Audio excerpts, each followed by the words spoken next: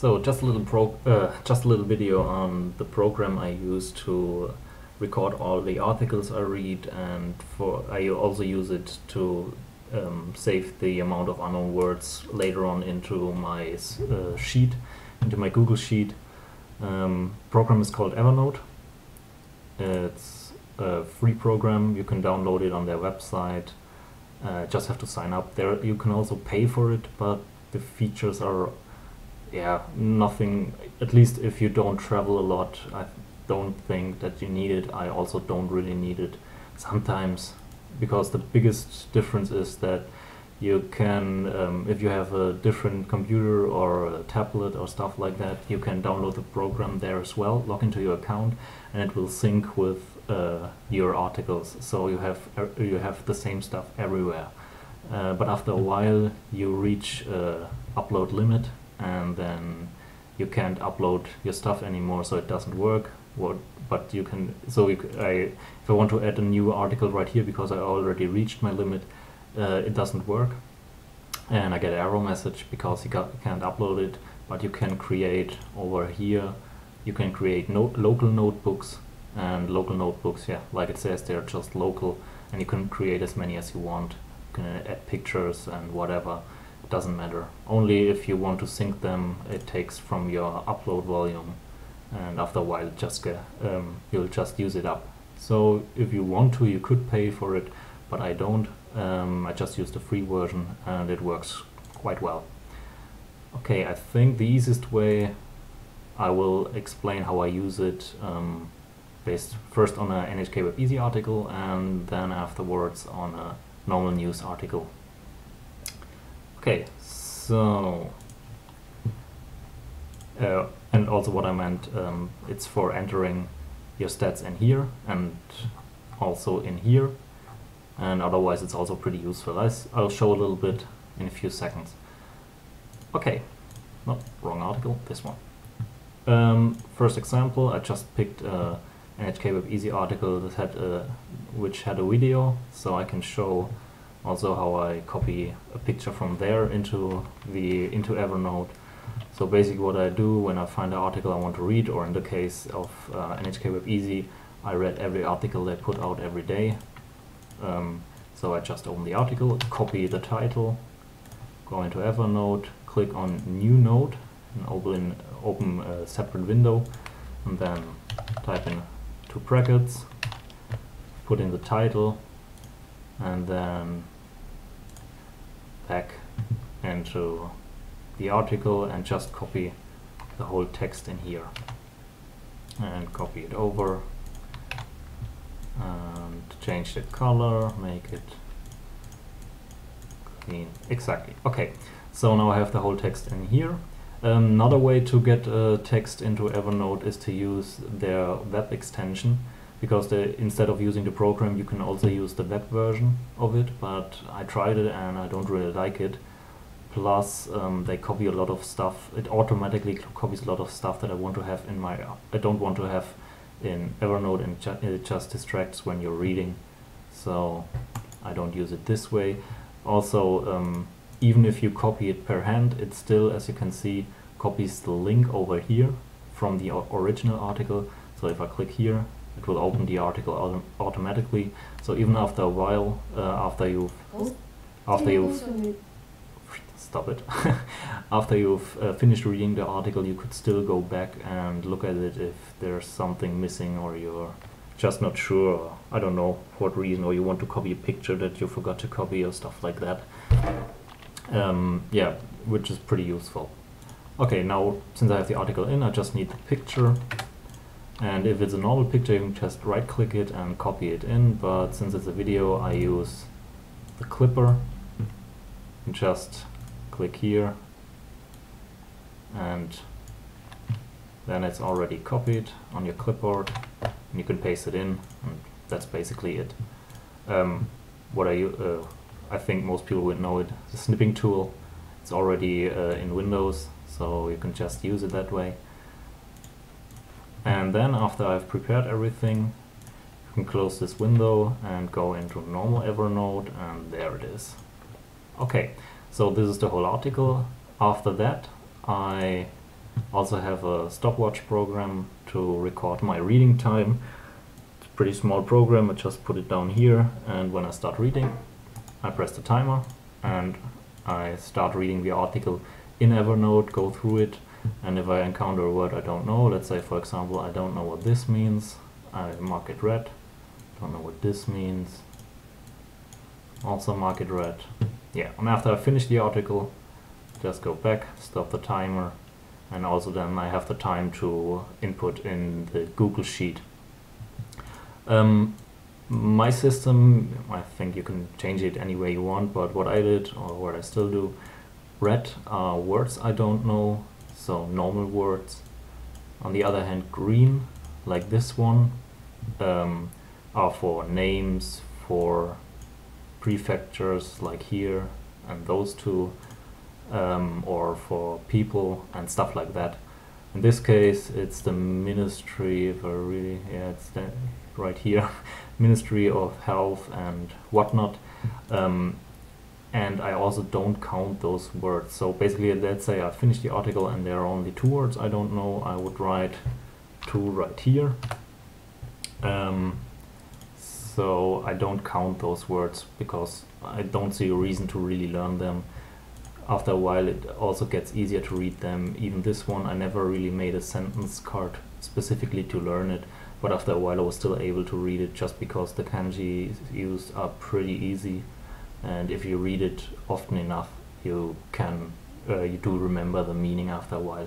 And also if you add a sentence, if let's say I wanted to add this sentence, I also ignored green words. I just entered the sentence into Anki and tried to read them when the card came up, but if I was unable to, but I was still able to read the rest of the sentence, I still counted it as correct, and after a while I was still able to read them. Sure, there are some cards that even after a while, if it's really a obscure name or some old person where I don't really have that much repetition with their name, I do forget them again, but yeah, like I said, I don't really I don't fail a card if I'm unable to read stuff like that, because I don't think that it's really that important.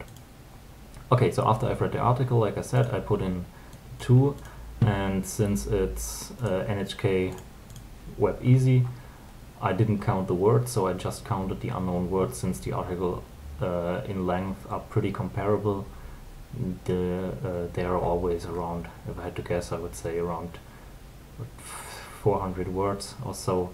A few more, a few less, but since it's similar, I don't think it's important to count them. Over a longer period of time, you can still compare it. Okay, so back to Evernote. I copied the article in, the pictures in, I read it, 2 unknown words, enter 2 in here. My original system was, like you can see here, or better here, first letter is unknown words upon first reading the article, so only 1 here. Second one, not mind. If I mind a sentence from an article, I would change it to M and the number. So for example here, M1, mind 1, I mind 1 sentence from here. And the last one, R1, is just how many sentences I have left to mind. So here is 1 left. But in the normal news articles, I changed it to just amount of unknown words and amount of characters in the article. But I will go over it in a few seconds. I think it's enough if you, at least when it comes to NHK Web Easy articles, if you just enter the amount of unknown words over here, and the rest can be handled via the tags, and they are pretty useful. When you want to enter a tag, you just click on here and you can enter anything you want. You can call it whatever you like. After you've used a tag once, you can then just put in the first letter and it will show you how many, show you the tags you've used, which started with A, and how many articles or how many nodes already use this tag. So in my case, article 265. Then I have the tag for important, tag for STMR, which means sentences to mine remain, and UWR, which means unknown words remain. So what I basically use those for, if I read an article and there's a word I think I've seen before, or I think I've seen a few times, I use the important tag, so that I know that there's a sentence in this article that I want to mine. STMR, like I said, sentences to mine remain, which means there are still sentences that I want or can mine. So it basically excludes sentences where there are too many unknown words or sentences that I don't understand, despite reading the definitions of the words or stuff like that. And UWR just means that there are unknown words that remain. So in this case, I have 2 unknown words remaining, so the tag stands, and I can mine these sentences. Let's say I want to mine them, so STMR also remains. If I look back in this one, for example, there's no unknown word remaining, so no UWR tag, and also no STMR tag, since there are no sentences remaining. No words, no sentences. Okay, and the good thing about them is later on you can just click on here. So let's say you want to mine, you can just click here and it shows you all the tags you've used, at least in this folder. You can create different folders, I'll show in a second. And then you can click on important, and it will show you all the articles which have the important tag. Or you can use multiple tags, important and unknown words remain. But most of the time, afterwards, if I don't have anything to mine, I delete the tag anyway, so you don't really need multiple ones. Or you can just use unknown words remain. So all the articles where there's still a word that I don't know, at least upon last visiting them a few days ago, I went back through the NHK Web Easy articles just for fun to look how many of the words that I marked as unknown I know by now, and I was able to delete a lot. I went through about 50 articles or so. Yeah, but this way you can use it to find your sentences. And also, if you, let's say you read an article and you find a word, but let's say in this sentence I have a few more unknown words, and I don't want to mine a sentence with 3 unknown words. So what I can do is I can just copy the word, put it in here, and it will automatically show me all the articles that contain this unknown word. And you can just go over it here, here, here, so pretty easy. Theoretically you could combine it with a tag, but yeah, whatever you want. It can help you to search a lot of stuff at once, so it's pretty useful. Okay, so and now to normal articles. Yeah, this one I still have to finish. I started reading yesterday. A lot of stuff. Yeah. Okay, so if I want to mine a normal article, I just opened one. For example, this one. Basically, the beginning is the same. I create a new note, copy the title, and brackets, put it in here, and then just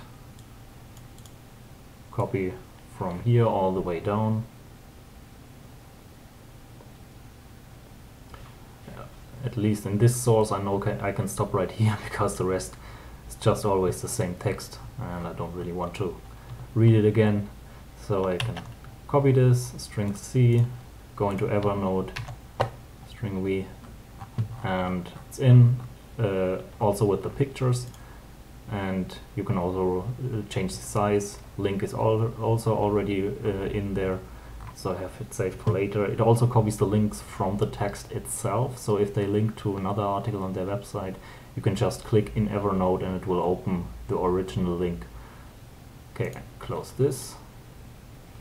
And then to get the amount of words, like here, or amount of characters, you can just, yeah, I already did it, just to try it out. Yeah, you can just copy it, paste it in here, scroll down, and then you can see the amount. Nah, what's it doing? The amount of unknown words, 3,104. And you can just paste it in here, so that you get your words for the calculations. Then afterwards, same thing, article is in here. I can start a timer, start reading, and while reading also quickly mark this, mark the words I don't know. I don't know if there's a shortcut for it, like in like with the Anki add-on, where I can use just shortcuts to color your words. Maybe there is. I don't have looked that deep into the program, but this way works as well. It takes maybe a few milliseconds more, but yeah, not that long.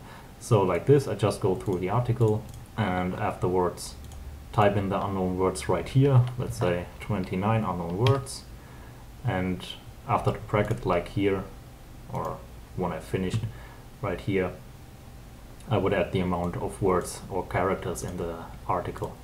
And the tags I use right now are either mined, so basically like this one, I went through it and took all these sentences, so I marked it as mined, plus to make it a little bit easier, since it shows up right here, I also put a bold M before the brackets. So, but this one I haven't mined, so I just use not mined, and later on if I click on not mined, I get all the articles I could still mine sentences from. There's still some remaining. So, exactly. Same thing as before. You can copy words like here and search through all the articles. So this word is used in 4 of those articles. Yeah, so this way you can pretty safely track all your articles for different sources if you want, for different websites. And if you create these local notebooks, you can use you can also save as many as you want, and you can search them all at once. So I think this program is pretty good, and it's also, since it saves the links, you can look it up. You can visit the articles later on, and through the tags you can search pretty fast. So I think this program is pretty useful, also for just for sentence mining in general, since you get that many words into easy searchable format. Yeah, I use it since I started reading NHK Web Easy articles, and also right now you can also use it for different stuff. I saved sentences from books right here, since I read them as in Kindle format. I can just copy them out, or I can use it for whatever you want. Also, another good version is when I read manga and I want to haven't used it in a while, I guess I can delete a few here. When you read manga, you can just same technique, so you use the snipping tool. You can make screen capture of the sentence and type it in here. For this I also use Google Translate, since I don't really like the the Windows IMAI. I don't know what it's called. Basically that you can type in Japanese, but I use Google and it works just as well. So I have my pictures saved and I can use them later on. Yeah, that's how I use it. Maybe someone else will try it out, or for those using my sheet, so they can enter all their stuff and keep track of their words. Yeah, just try it out.